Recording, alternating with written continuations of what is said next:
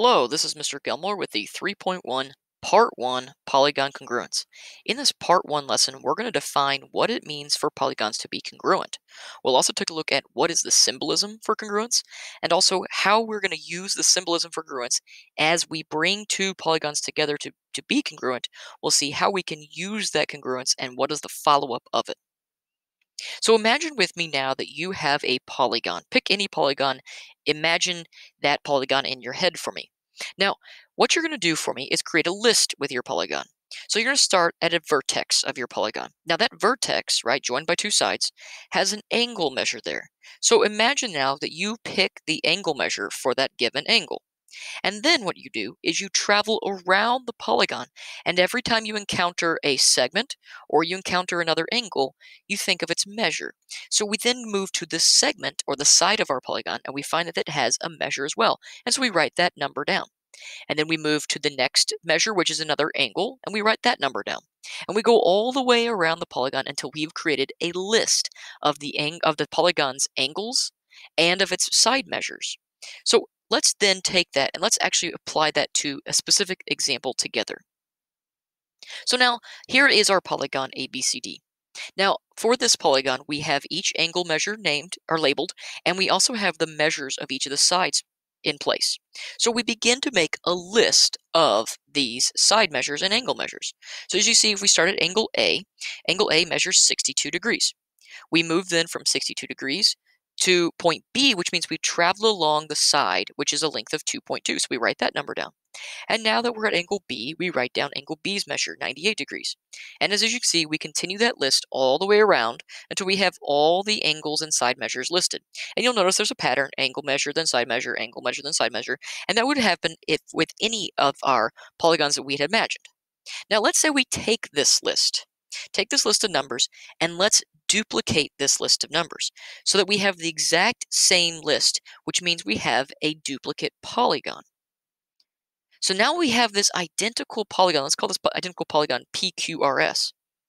If these two polygons produce the exact same list, then we can call these polygons congruent. That is the idea of our term congruence. When we encounter that in geometry, we're going to see that polygons are considered congruent when they produce the exact same list. So let's make this a bit more concise definition for ourselves. So let me introduce this really quick word. The word is correspond. It means that when we build a list, that the measures in the same position correspond, meaning in the first position that it would match up with the first position of the other list. If it was in the third position, it would match up with the third position of the other list. So by definition, we can say two polygons are congruent if we can build, or if we list out their numbers, their measures of angles and sides, such that the two produce angles and sides which correspond and are equal. Then we've got ourselves congruent polygons. We have a symbol for congruence in geometry. It looks very much like the equal sign. We've got an equal sign with a tilde on top of it is how we use, or what we use to define congruence between two polygons. So in our symbolism, we would then write our polygons on either side of these. So you'll notice it kind of looks like two pancakes with a piece of bacon on top of it. Now, when we bring two polygons together, we'll write one name of a polygon on the left side of our congruence statement and the other name of the polygon on the right. Now, we do need to talk about the name and the order in which we name the two polygons, because order matters in congruence. Think about when we talk about the list. The order of the list that we produce also matters, which means the name, or how we name each polygon, the order in which we name them is important as well. Let's look at an example together. Here's an example of two polygons, ABCD and PQRS. We saw these two earlier. These two are considered congruent because they produce the exact same list. The parts which correspond have the exact same measure. So if we take a look at what a valid congruent statement would be, it would be if we were to name the first polygon. Let's say we pick ABCD as our first polygon. If I were to name that ABCD, then the corresponding angles at each of those parts, A, B, C, and D, have to match up with the corresponding angles of the second polygon, which means I would have to name on my congruent statement my second polygon PQRS because A and P correspond. B and Q correspond, C and R correspond, and D and S correspond. Another name, which would be if I were to pick a pattern for my first polygon again, let's say I go CBAD.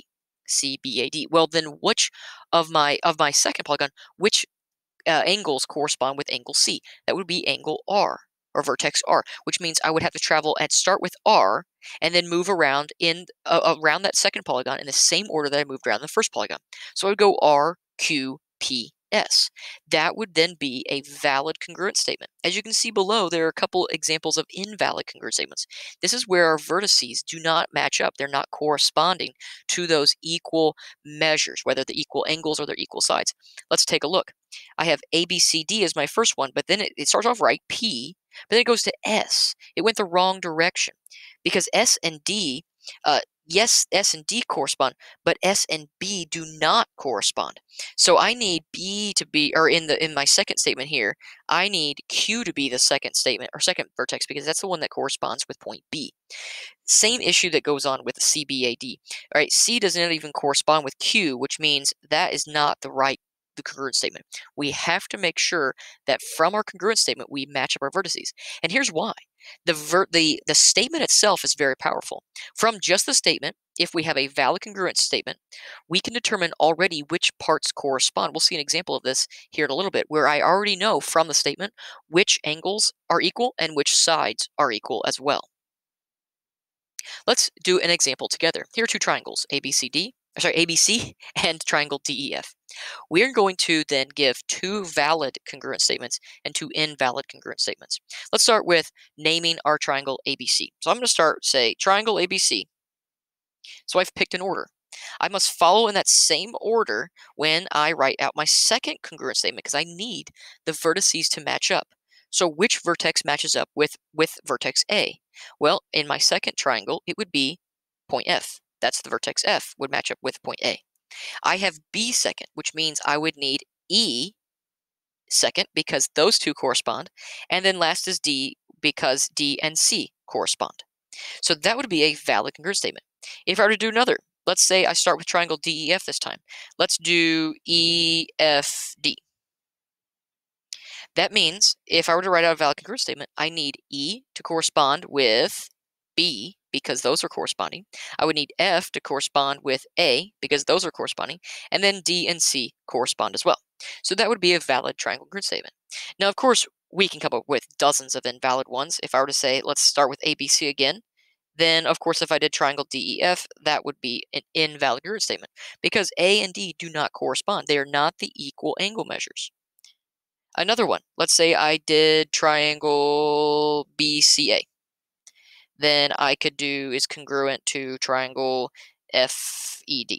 That is also not a valid congruent statement because BCA, B does not correspond with F, C does not correspond with E, and A does not correspond with D. I would need corresponding parts to match up in the congruent statement.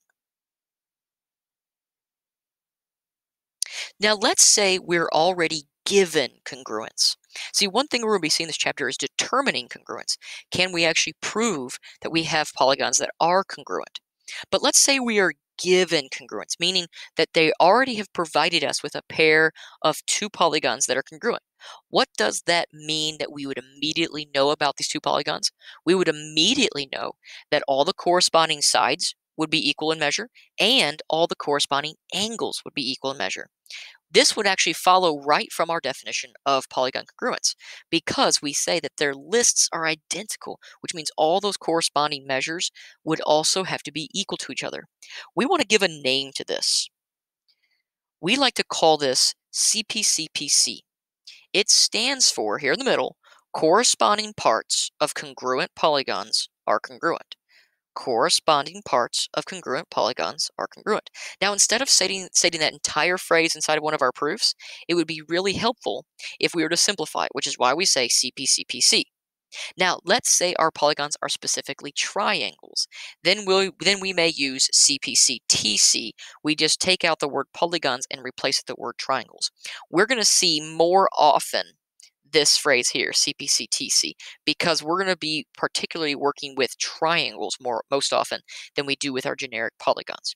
But CPCTC We know that as corresponding parts of congruent triangles are congruent, right? Because all the corresponding parts that match up in their lists have to have the same measure, which means those are congruent to each other. Let's use CPC-TC, or in this case CPC-PC, as a way to justify why we know which angles and which sides correspond in two congruent polygons. So here is an example that we are given two pentagons in which they are congruent to each other. We have pentagon ABCDE and pentagon ZYXWV. What we're going to do is, using the statement, since this is given to us, we can safely say that this is our valid congruent statement. We can determine which angles correspond and which sides correspond just from the name of our congruent statement. That's why it's important that we have it in the right order. So let's take a look at number 1 together. It's asking us the measure of angle A is equal to the measure of angle blank. Well, A is in the first position of our congruence. So what would be the first position of the second polygon in our congruent statement? That would be vertex Z, which means we know that the measure of angle A is equal to the measure of angle Z. And why do I know that? Because of CPC-PC, the corresponding parts of congruent polygons are congruent. Those corresponding parts have to be the same measure because they're congruent to each other, which means I can determine this for any given angle and any given segment. Let's do another angle. Angle W from our second polygon is in the 4th position. Well, which angle is in the 4th position of our first polygon? It would be angle D. And why do we know that to be true? Again, CPC-PC. The corresponding parts must be congruent of these two congruent polygons. Now let's look at CD as a segment. Okay, CD is a segment, which means C and D are in the 3rd and 4th positions. So which two vertices are in the 3rd and 4th positions of our second polygon? That would be X and W. So I know that from our polygon congruent statement that XW, the segment XW, is the same measure as our segment CD. Why? Same reason, CPC-PC. We can justify that from our congruence.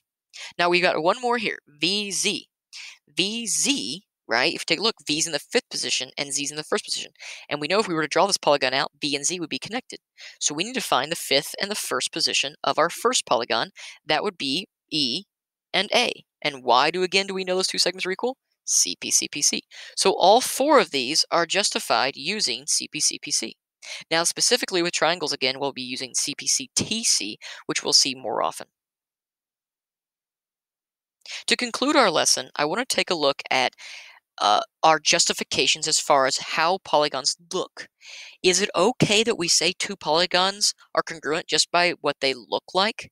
No, never. Not even once can we say that the polygons are congruent because they look congruent. We need to know they're congruent because we're able to prove they're congruent, or they're given to us as being congruent. So the polygons below, are they congruent? Who knows? Okay. Yes, it looks like they may have the same size, same shape, and they may have the same lists, but we honestly don't know. We cannot jump to the conclusion that they are. Even if it's the right conclusion, we still cannot jump to that conclusion. However, can we prove polygons are congruent? Yes, we can prove polygons are congruent if we're given enough information. Now let's consider the polygons below. We know that the sides of all the first polygon are equal, and we know the sides of all the second polygon are equal, but we don't know whether or not the sides are equal to each other. We know that all the angles of the first polygon are equal, and all the angles of the second polygon are equal, which means yes, they produce the same list of angles, but do they produce the same list for the sides? Well, let's see. The P down here stands for perimeter. If these 4 sides are all equal and the perimeter is 24, that means each side has a length of 6, right? 6 times 4 is 24. Let's look at our second figure over here, the second polygon. All 4 sides here are equal, and it also has the same perimeter, which means each side is also 6.